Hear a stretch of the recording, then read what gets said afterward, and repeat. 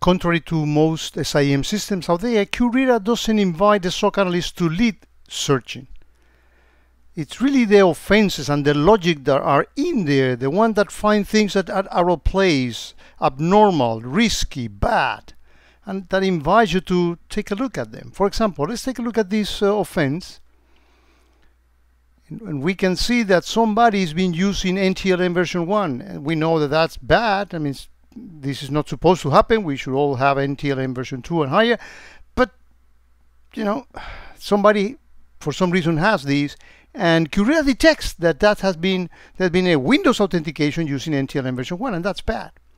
And we can actually see here that there are two events in this that contribute to this offense. In reality, there's only one.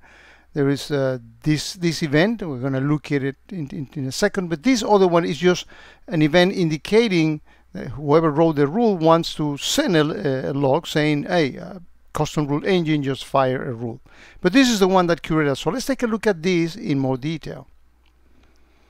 So as you can see, well, let me scroll down to the bottom to see the actual event that went through the system. And here it is. A bunch of things in there, right? A lot of information in there. And QRadar's parser, or DSM, extracted some fields like the name, E. Williamson.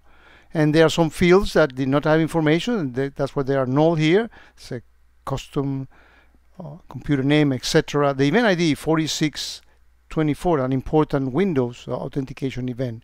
And, you know, all sort of data, right?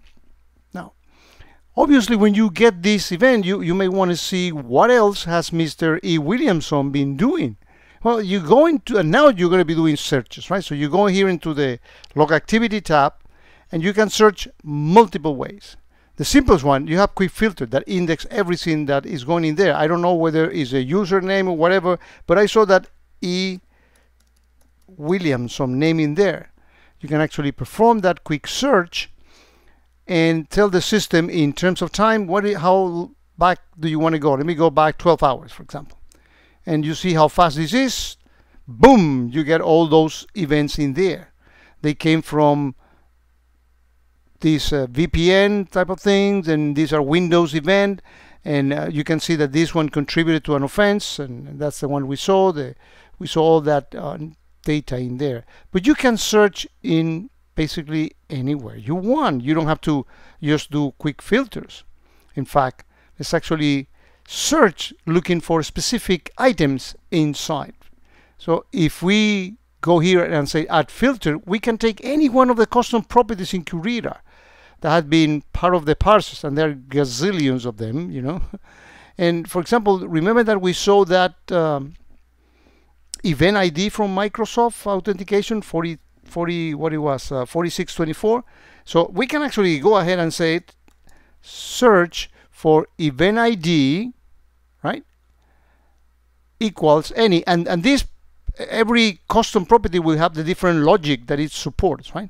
So in this one, this one is fine, and then we put E. Williamson. Oh, actually 46, that was a user ID. If I were putting a user ID here, that username, that would be the one. And actually, let's do that after this one. So, but here we're going to search for 4624. And we add that. Actually, click here to add that, add filter.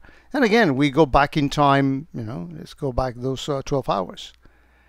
And see all the events that we had there, right? There are not only from Mr. Williamson, but there are others, at least and any one other user logging in there. And you can combine all those criteria, so you don't have to have just one. You can, you know, keep adding them. And then when you are ready and you have your search, you can actually click here, say criteria, and you have that search saved. And then it will show up when you look at your quick searches, or when you are, if you want to modify that search later. And there's yet one more way. I mean, I show you searching for parameters using the quick filter, and there's another one that you can search that is good when you do things in polls. Everything in the good looking polls is nothing more than a search. It looks good. There we go. But all in polls is nothing more than a search that is composed of this statement. And I say, well, what is that, Jose? That's SQL. I don't know SQL. But that's one piece, and then there is the map, whether you want to have it on a map or in a bar chart or pie chart or time series, whatever it is that you want it, and then that search would look as nice as this one. How do I get that done?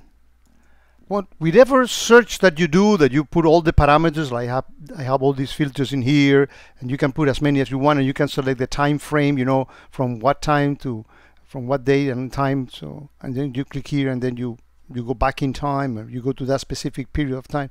When you have all your search built and you have saved it, now let's take a look at what you can do when you click on Edit Search.